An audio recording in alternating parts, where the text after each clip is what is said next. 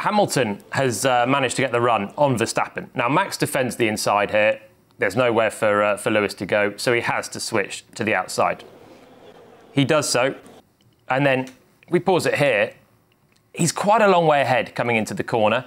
Max still has maybe a front wing in on the inside, but it's really, really Hamilton's move to be done here. He's got himself in a great position on the racing line with the help of the DRS. He's had a very good run through the first few corners. But Verstappen, he might as well chance something here. So he throws the car up the inside and is marginally ahead at the apex, gets himself into a decent position, but he cannot make the corner and goes straight on and out wide, retaining the lead. But he's got a long way off track to do this. So if we see it from this angle, that is as far as Max Verstappen had to go off track here. So he's gone in super, super hot. It's a last-ditch attempt to try and keep Lewis Hamilton behind, and it's worked. But in doing so, not only is he forced Hamilton off track, but he's miles off track himself. So the incident was noted for the stewards. Lewis, that incident is under investigation. Yeah, it's crazy. Go ahead. Michael, that is all about let them race. That's all about let them race. So Lewis, apparently no investigation necessary for running you off track. Of course, man. Of course. The stewards deemed this one acceptable, which really surprises me, I have to say. I think we've seen so many incidents this year where drivers are forcing another driver off the road. And there's been penalty for Lando Norris in Austria. Michael Massey was talking about it again with the Alonso Raikkonen moment in Austin, where he recognised that Alonso had forced Raikkonen off track, which then permitted Raikkonen to overtake him off the track. But this one is different to all of them. In those cases, in pretty much every case we've had this year, the car that has done the forcing off the track has ended up out here, and the car that's off the track has ended up out here.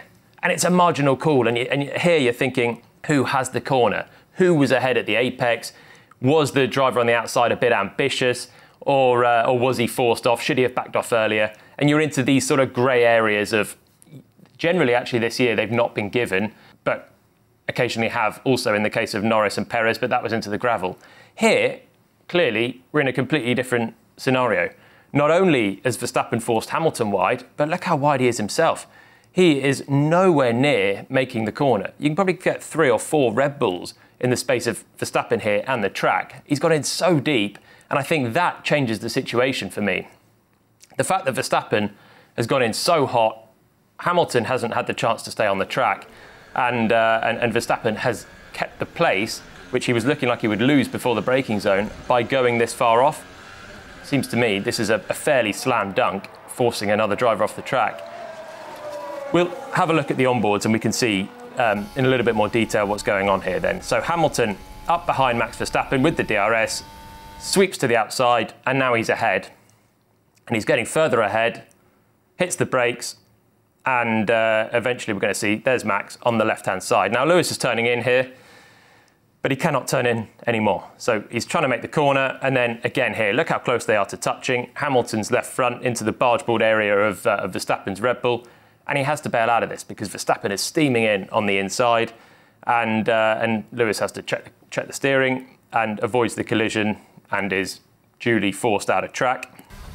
If we look at Verstappen's onboard, which the stewards didn't have at the time, we can see what it looked like from the outside shot a lot more clearly. You can see already his head turning straight right, looking into the right-hand mirror.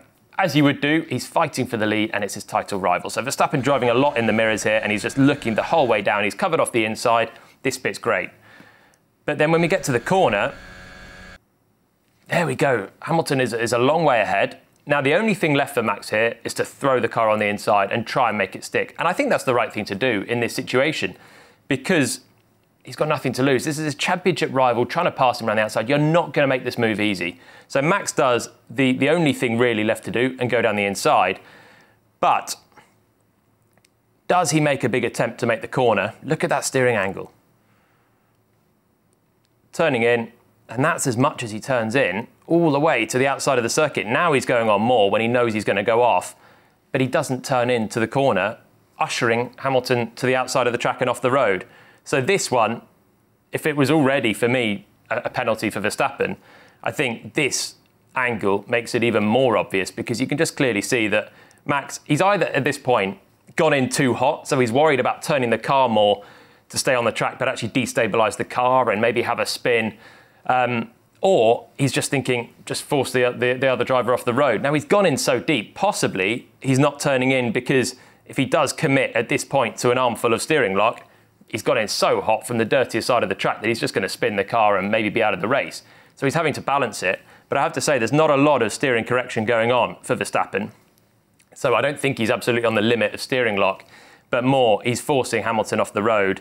And off he goes himself by a long way, keeps the place. And for the lead of the race, between two title rivals, this one, it could have been absolutely huge had Hamilton not made it through on the track.